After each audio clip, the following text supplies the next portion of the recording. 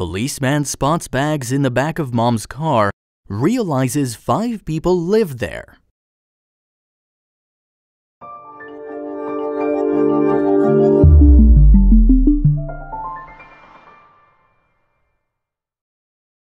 But before we start, please make sure to subscribe to m&rtv and hit the bell so you never miss any upload from us.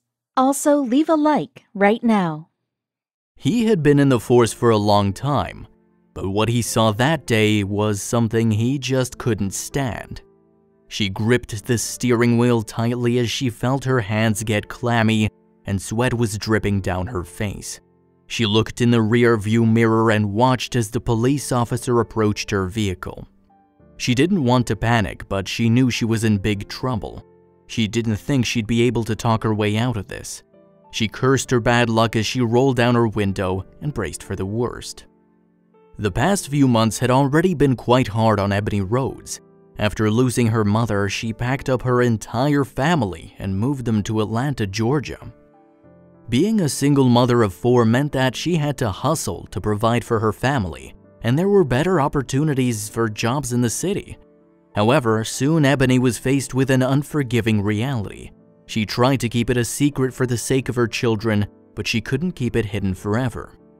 One afternoon, Ebony was driving her children to the library. They all had finals coming up and she wanted them to be able to study and do well in school. She knew it was the only way for them to have a better life than she did. She was immersed in thought, thinking about this, so she didn't notice the patrol car that pulled up behind her. Then the siren lights started flashing, and she knew she was doomed. Ebony instantly knew why she was being pulled over. Her car had an expired tag, and she hadn't been able to save up enough to renew it. And that wasn't the worst of it. Her license was also suspended and she had no insurance. She knew the police officer would not look kindly on all those offenses. Even so, that wasn't what worried her the most. Her terrible secret was in danger of being exposed. She couldn't help but start crying at the thought. Ebony's face was drenched in tears by the time the police officer reached her window. The officer was taken aback when she saw it. She came to the car and asked why I was crying, and I was like, "Because I know my license isn't good," recalls Ebony. And sure enough, after the officer reviewed her documents, she told Ebony she had no choice but to arrest her and impound her car. Ebony's heart sank. She knew her secret would be revealed.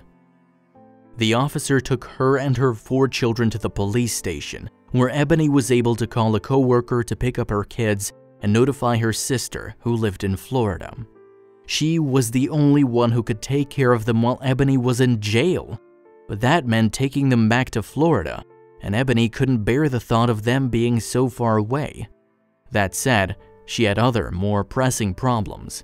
Once the police searched her car, she'd have to come clean. The Atlanta Police Department's Deputy Chief Jeff Glazer was sitting in his office when the officer who arrested Ebony knocked on his door. He waved her in and she told him there was a situation. She and other officers were conducting a routine search of Ebony's impounded car, but what they found was more than they bargained for. Chief Glazer went to the impound lot to see for himself. "We have to do something about this," he said once he realized what was going on. Inside Ebony's 1997 Buick Regal, officers found numerous bags, backpacks, and other items.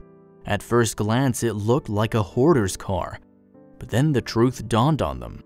Ebony and her children had been sleeping in this car. It was their only home. Alarmed, Chief Glazer went to Ebony's cell to talk to her, and that's when she told him the whole story. Since moving to Atlanta, Ebony had been working shifts at a Walmart store. Her pay wasn't much, and it was compounded by the fact that she and 2 of her kids had chronic health issues. She found herself unable to make a deposit on an apartment, and so she and her family became homeless. For the last 6 months, the whole family had been living in that car, and the details of that life broke Chief Glazer's heart. Finding a safe place to park her car at night was not easy, and sometimes it meant driving around from place to place. "A lot of times I didn't sleep because the kids were asleep," recalls Ebony. I was watching to make sure nothing happened. No one tried to rob us, so we just stay right there in the car." She was ashamed of her situation, and so she tried to keep it a secret. For a while, she succeeded. "When I got off work, we would just sleep right there in the parking lot in my car," Ebony said. "A lot of people didn't know that because I was still going to work." Still, this was no way to raise a family, and she knew it. "I apologized to my kids and let them know I'm sorry," she confessed. Then, when she was pulled over and arrested, she thought they just lost their home. But she was wrong. Chief Glazer called the director of a family homeless shelter whom he had met recently. "I called her up and said, 'Listen, I've got a family of 5, including 3 boys and a girl, and he's 17, he recalls. And she goes, "Yeah, I have some room. And if you know anything about shelters in the middle of winter and there's nothing available," and she had something available. I couldn't believe it, and neither could Ebony. Chief Glazer told Ebony the good news.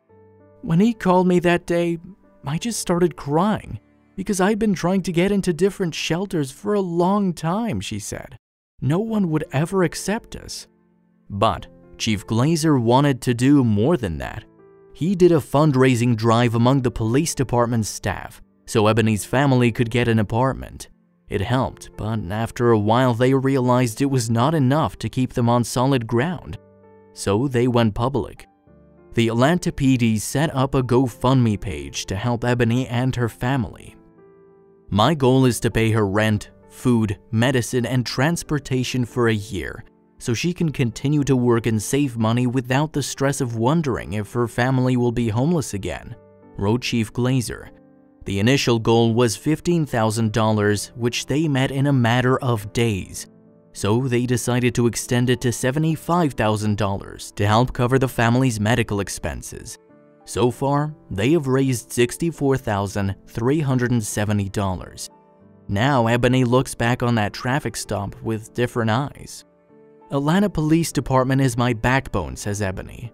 "They helped me come a long way. The whole APD is my family because I can call on them for everything." And she feels nothing but gratitude for the fateful traffic stop that set everything in motion. "Had I not got pulled over that day, I'd probably still be in my car, just taking a risk every day. Losing that car and getting pulled over that day changed my life."